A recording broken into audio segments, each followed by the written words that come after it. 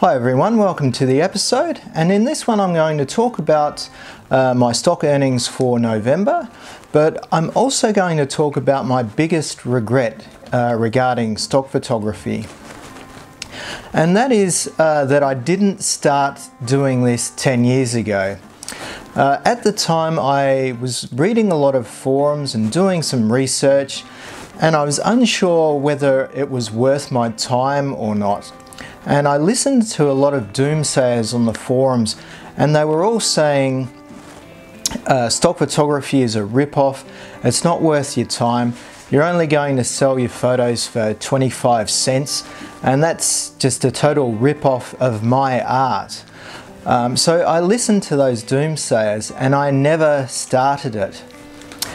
4 years ago I began to think about it again because I was reading about other stock photographers who were making a lot of money, and I also loved just the concept of uploading my photos to an agency and having them deal with the customer.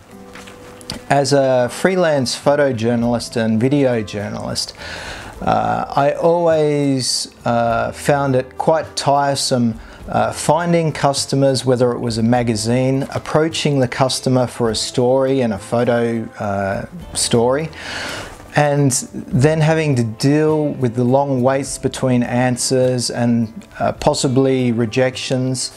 And also once you get the contact with the customer, dealing with the customer's expectations.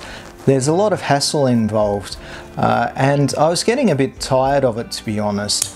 So I thought stock photography would really fill that niche where I could still do what I loved, and that's photography and videography, but I didn't have to deal with that tedious side, and that was the customer. Anyway, 4 years ago I started getting curious again, and again those doomsayers were there saying they're ripping you off for your art, it's not worth your time. But this time I ignored them, and I started a project to upload as many photos as I could of different subjects, and over a period of 12 months reassess to see if there was any growth. If there was growth, then I was going to continue. If there wasn't, then I was going to stop. And to my surprise, I saw that there was growth. There was a huge learning curve involved, getting used to the agencies and what their demands were on my photos and the way I presented them. Plus also I learned a lot about what kind of photography I like to do and which photos and videos actually are the ones that sell the most. So what I'm saying now is, if you're in my situation 4 years ago or even 10 years ago, and you really love doing photography and videography, you have a heap of images on your hard drive, and the process of keywording and giving titles and captions to your photos isn't daunting to you, then set yourself a target for 6 months or 12 months and upload photos and videos to these agencies and assess if you have seen any growth in your earnings or in your portfolios. If you have, then maybe you would like to keep going, or if you haven't, maybe you want to give up. It's up to you. But whatever you do, don't just listen to those doomsayers without trying it out for yourself. Because I listened and I regret it. Anyway, enough of that, and let's get into the earnings for November. Okay, we'll just start off with some highlights now, and one of the highlights was of a photo that I took in Rotterdam during my tour of 8 cities in 1 day video, which was the first video I ever made on this channel. So if you want to see how a stock photographer photographs 8 cities in 1 day and becomes a walking zombie at the end of that day, take a look in my video archive. For that photo I made $1. Another highlight was of a photo that I made of the Markthal in Rotterdam.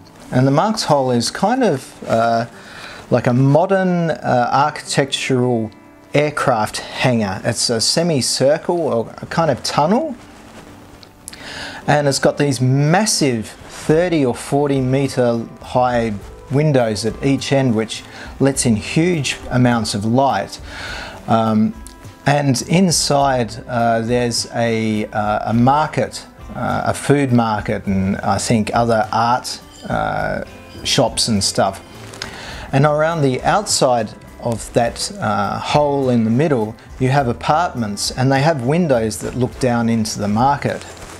It's an amazing building, and visually it's quite spectacular. Anyway, I sold a photo of that for $7. Another highlight was I sold an image of a pile of cigarette butts that were on the ground, and I sold that image 3 times for a total of $2.97. Who says microstock isn't glamorous?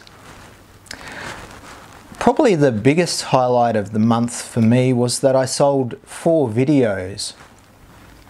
And although 2 of those videos were of the usual northern gannet trapped in plastic lying on the beach, another 2 were of different subjects, and one was of a KLM aircraft taking off from the runway of Schiphol Airport.